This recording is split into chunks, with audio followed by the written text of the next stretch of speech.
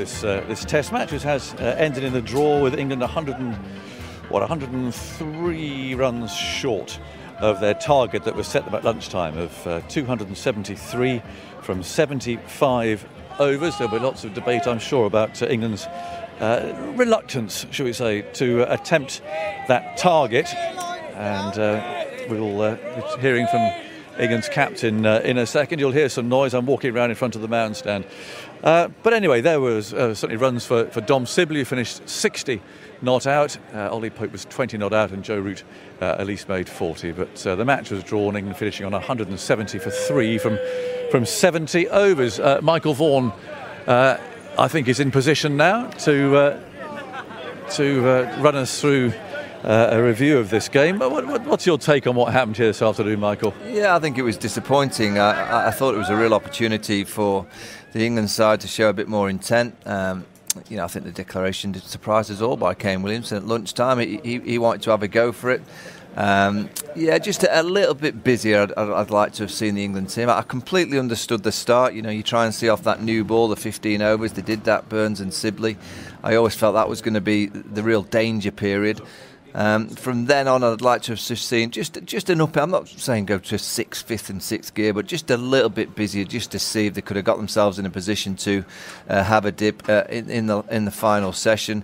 I think it tells us a little bit about the kind of mentality in the England side, that they've got a very inexperienced batting lineup, and I think Joe Root and the coach Chris Silverwood has erred on the side of making sure that they didn't lose to potentially, give these younger players even less confidence going into Edgbaston in a few days' time. They've opted for the draw.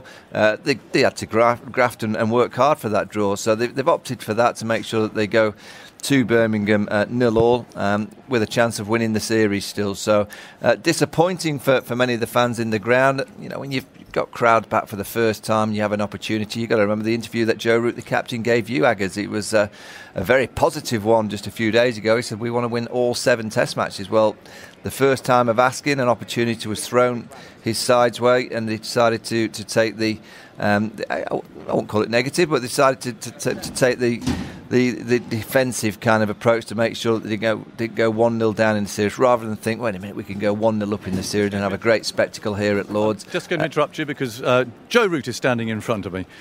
Joe, there were some disappointed listeners, I'll be honest, about that this afternoon. How do you explain no obvious attempt, at least attempt the target? Well, I think if you look at the conditions, you look at the surface, it was very challenging. It was slow, it was hard to time the ball, and it's hard to sort of get any sort of rhythm when you were batting out there. And of course, yes, you look at the target and the amount of overs that we did have, but it wasn't quite as straightforward as that. Having batted on that wicket first innings, knowing that more time had gone into it, it was always going to be quite difficult. Initially, we set out to have quite an open mind, see where we got to after a 15-20 over period, and it got to the stage where it didn't feel like it was quite possible to take that on. Of course, will disappoint quite a few people, but from our point of view, we're very much in this series. I think credit to New Zealand, they've probably played the majority of the cricket throughout this game, and we leave here level, and we give ourselves a great chance to win the series at Edgbaston. Yeah, that's when I spoke to you before the game, you said that you really wanted to win all 7 Test matches this year, and it doesn't really seem as if that was attempted there. Well, we didn't attempt to win it towards the back end of it. I mean, for as long as we could, when we started the day with the ball in particular, we were trying to hold the game, make that decision as difficult as possible for New Zealand, try and leave it so that we had an opportunity to chase something down, and unfortunately that didn't quite materialise. Felt that in the grand scheme of things, winning the series was bigger than potentially giving them a 1-0 lead going into the second game. So that's how we saw it from our perspective, and as I say, the series is very much alive, and we've got an opportunity to win it there. Yeah. Will you look back on it, tomorrow or the next day, and reflect on what happened this afternoon a bit? I mean, will the team learn from it? I think we'll learn a lot from this game, and I think from a batting point of view, you look at some of the dismissals in the first innings. We spoke quite honestly and brutally after that first innings and talked about being a little bit more disciplined, and I think one thing that we can definitely say that we did do in the second time around was be more disciplined. We were harder to get out. We made a lot more difficult for them to break us down as a batting group, and I know that should hold us in good stead for the rest of the summer and for the next game. runs for Rory Burns at least. He'll be delighted he's got his third 100. Yeah, he played brilliantly. I think, as I say, it was tricky conditions throughout the whole game. He had some difficult deliveries to manage over the course of his 2 innings, but the way he held things together for us and really kept us in this test match was an outstanding piece of batsmanship. So, credit to him. He was to be come back into the team after missing out in India shows a real strength of character. We know that that's probably his biggest strength as a player, is mental approach to batting and mental approach to the game, and he showed that in abundance today. Yeah. I mean, some of those players who did fail were given a great example by Devon Conway of batting in Test cricket. Yeah, and he played beautifully. You would never have known that was his. You'd never known that was his first innings in Test cricket. It was a very, very good innings. Very difficult to get out. We asked a lot of good questions of him, and he had some very good answers. So we'll have to have a look at a few plans going into the next game. You've got to go, I know. I've got to ask you one question about Ollie Robinson, though. Captain of the side. I mean, he bowled really well and batted well, but the off-field stuff, what's your reaction to that? Yeah, it's not acceptable within our game. Ollie's made a huge mistake. He knows that. He fronted up to the dressing room and to the rest of the world straight away after day one, and he's very remorseful. And I think it's a lesson for everyone in the game. More has to be done, more that continued education and learning about how to behave in society and within our sport needs to carry forward. We've started doing a lot of good work in and around the cricket as a team, and we'll continue to do that. We want to make the game as inclusive and as diverse as we possibly can, and we'll continue to keep looking at finding ways to make that possible. Thank you, Joe. Thanks for talking to us. We'll see you at Edgbaston. There we go.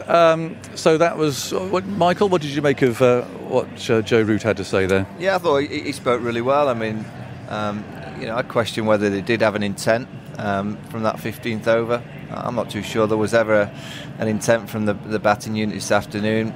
I understand it's it's a 2-match series, and I think England thought, and Joe thought, he didn't want to offer the opportunity to New Zealand by playing so riskily. My issue is that the situation of play with this batting unit, I'm not too sure they read the situation. In the first innings there was too many expansive strokes when the ball was swinging around.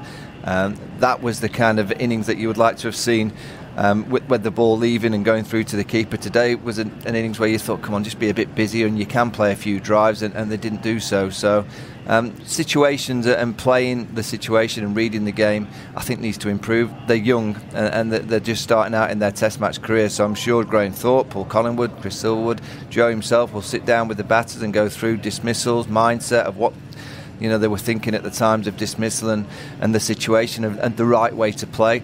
So it's a learning curve, but I think sometimes we sit up here and say, go for it. But it was really a genuine chance today, and I think there wasn't many in the ground and many up here that would have been too critical of England. Would have just had a bit more of a focus of being a bit busier and a bit more aggressive, and if it had failed, I don't think they'd have got criticised for doing so. But Joe Root's never lost a Test series in the UK as a captain, and I think he just wants to make sure he's got that opportunity to potentially win the series at Edgbaston starting on Thursday, and he didn't want to risk too much today. Yeah, I guess I'm thinking particularly of the opening batsman. I mean, Dom Sibley, that's just the way he plays, isn't it? And there isn't another gear to go to, and I just wonder, if you think, in a similar situation in an Ashes match or something, whether there is there is that ability, perhaps, to actually be able to push things along. And if you do actually have to, in a really important game, to get that sort of positive start, the impetus to the beginning of an innings that you might need further down the line.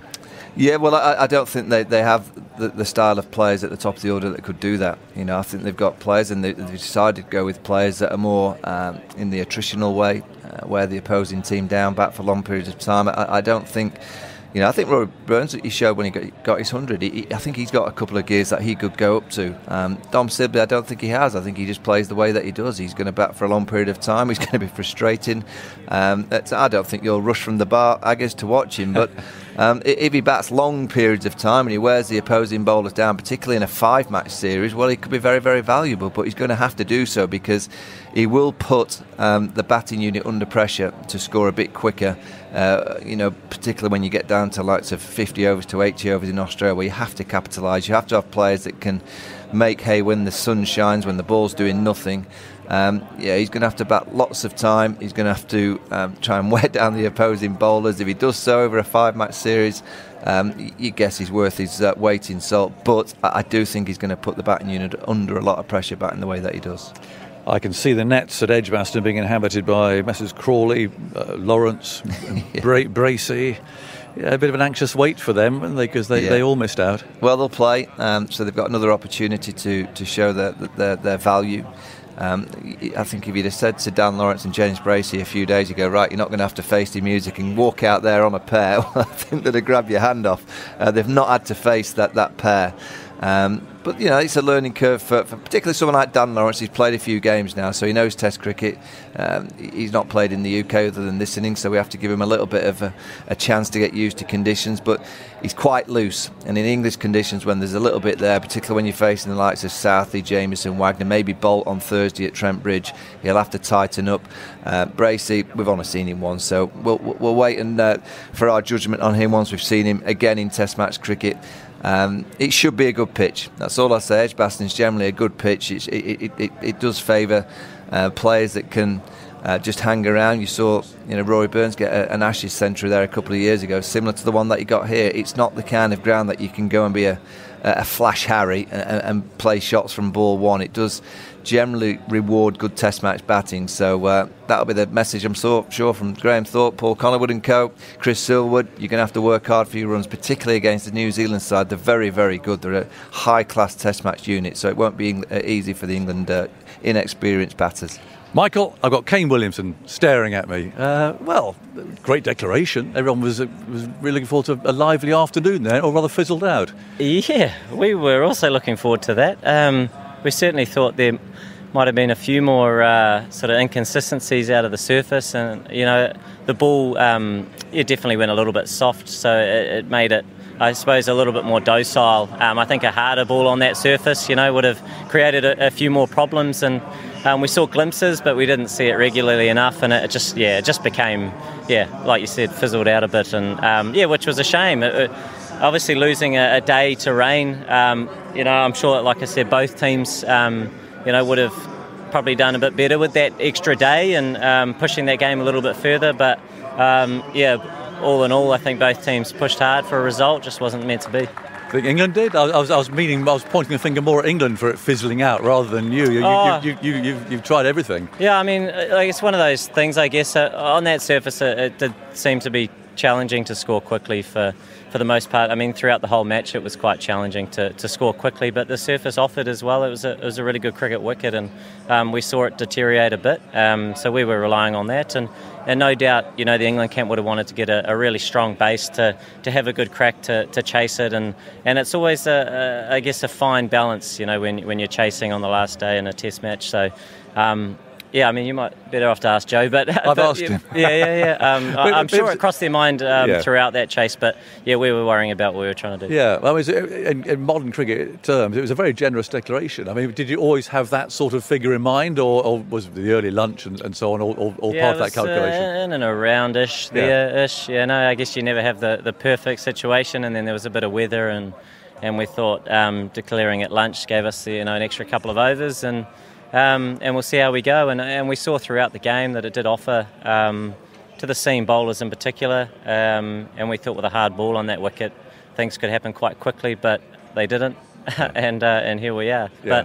But obviously losing a day to rain didn't help that cause either. Devon Conway, new fellow on the block. Tim Southey, been around a bit. Doesn't feel like the new fellow on the block, that's for sure. He didn't play like it either. He's an absolute class act, and he walked into the side and he just continued what he's been doing for so long, and the comfort and how he went about his business, and any time you can achieve a score like that, special. But in your first game for your country and at the home of cricket, obviously something to remember, and I'm sure many more to come. Yeah, just last one. Have you enjoyed being back? Enjoyed being back at Lord's? Yeah, it's great. It's always special. You don't get too many opportunities to be here, so you do have to appreciate that. It's a little bit unique with some of the COVID restrictions and eating lunch in different rooms. But I mean, at the same time, there's so many guys in that dressing room that have never had the chance to play here. So it is a very special place. See you at Birmingham. Thank you, Kane, for talking to us. There we go. Kane Williamson, New Zealand's captain. We've got another few minutes. I don't think we're going to see anyone else to interview down here. So just some thoughts, Michael, of what you heard there. Oh, he's a class act. You know, he hasn't got the runs this week, but he's a class act. He's a tremendous leader of the New Zealand side. So humble. You know, I think in Devon Conway they found a real player. We saw that straight away. We've seen it in white ball cricket, but to find a player like that at first time of asking and an opening player, which they so desperately needed, he'll be delighted with that, Kane Williamson. Look, Edgbaston, we know England are powerful there. I know the Aussies beat England there a couple of years ago, but historically England have had great success there. And I think maybe that was in the back of Joe Root's mind today. Offer nothing today. Go and win the series at Edgbaston. And I do think if England can win at Edgbaston, we'll look back at today and go, you know what, they may have got it right, not offering too much to this New Zealand side, who are very good, and they've had the better of the week. But I do think they'll take some beat in New Zealand. England are inexperienced. Let's see, you know, how they go about selection. You know, I'm sure Ollie Robinson may miss out. Will they rest one of Broad and Anderson? Will Ollie Stone come in for Mark Wood? We'll have to wait. Will Jack Leach get a go? We'll have to wait and see. But England will have to play a lot better to beat this New Zealand side, because they're high class. They've pretty much got, apart from the spin, they've got every single aspect covered. Jeremy, you've been listening to the two captains there as well. Has anything enlightened you? No, not really. I mean, obviously, Kane Williamson isn't prepared to criticise in any way the English attempt, and it's not for his place to do that. So that's fine. I mean, I didn't actually hear Joe say what, you know, about his response about how they batted today. So I can't really comment on that, Aggers. But look, New Zealand got some things out of the game, as I'm sure England did. Yeah, New Zealand did. I mean, as we heard Kane Williamson talking there about Devon Conway for a start. Oh, well, what, fantastic, wasn't it? I mean, solid defence, try and get past that. If you pitch up a little bit too far, he's a good driver of the ball. He had a couple of uncomfortable moments with Mark Wood's pace and perhaps the lack of pace in the pitch. But he decided, you know, that's where you see the strength of sometimes the strength of mind that someone like Devon Conway does have. And I noticed some of the older players, actually, Williamson himself and also Taylor, sitting beside Devon Conway up there on the pavilion, up there in the changing shed, and sort of listening to what he had to say. They've got things to learn as well from this guy. And I mean, he's nearly 30 now, and we forget that he's had 100 first-class games as well, and he's played some tough cricket in South Africa. Yes. And Michael, what have England got to do? I mean, is it a mindset thing? You know, I did ask Joe Root, and he said, look, you know, they will reflect on what's happened this afternoon, go away and have another look at it. I wonder if it... Yeah, it's difficult to see them beating Australia with a mindset like that. Yeah, I mean, the positive thing, Roy Burns was excellent. He needed that score. Obviously, Ollie Robinson, I thought he just looked every bit a Test match cricketer. You know, it's the batting, you know, and it's going to be the talk of the summer for me, is how England try and get a bat in. I know Ben Stokes will come back in, Butler will come back in, but it has been a problem of them getting big scores against high quality bowling for a period now, and that is going to be the challenge for this England side. Can they get enough runs against India first and foremost, and can they give themselves that belief and confidence and gather partnerships amongst the batting unit to get to Australia in November time to get big scores, because they're going to need them. As we speak, the one thing that I will say is that slightly concerned is these younger players that have played, you know, 10 and 20 games, they don't seem to be getting much better. And that's a concern. I think in Test match cricket, you're looking for your first 10 games. You get, you know, you get all the time in the world really for those 10 games, because you can make mistakes and you can have one or two aspects of your technique question, but then you've got to improve and you've got to get better, because quality bowlers, which there are some quality bowling units around the world now, you know, they will expose either your mental frailties or your technical frailties. And just one or two of the England players now, having played a bit of cricket, just need to get that little bit better. And Jeremy, I mean, options for New Zealand. It seemed as if Kane Williamson was giving a number of fast bowlers there a lot of overs, possibly with a view to giving others a go in the next game. Looks like Southey, who was brilliant here, wasn't he? He might get a rest, I would think, and maybe Bolt coming in for him. And I know it breaks up that sort of Southey-Bolt partnership that they've always had, but that's okay. Jameson, I would think, would continue, and then you've got obviously Wagner. Wagner, I got a bit concerned about Aggers because of the slow nature of the pitch, that he couldn't really reference his method, which is coming from a different area of the pitch. That short pitched bowling that he's found so successful wasn't getting up high enough, and so he had to then resort to pitching up, and it didn't work in the first innings, but today he got it to swing. So that's going to be an interesting one. And could there be a change in the spinner, Ajaz Patel, coming in for Santner?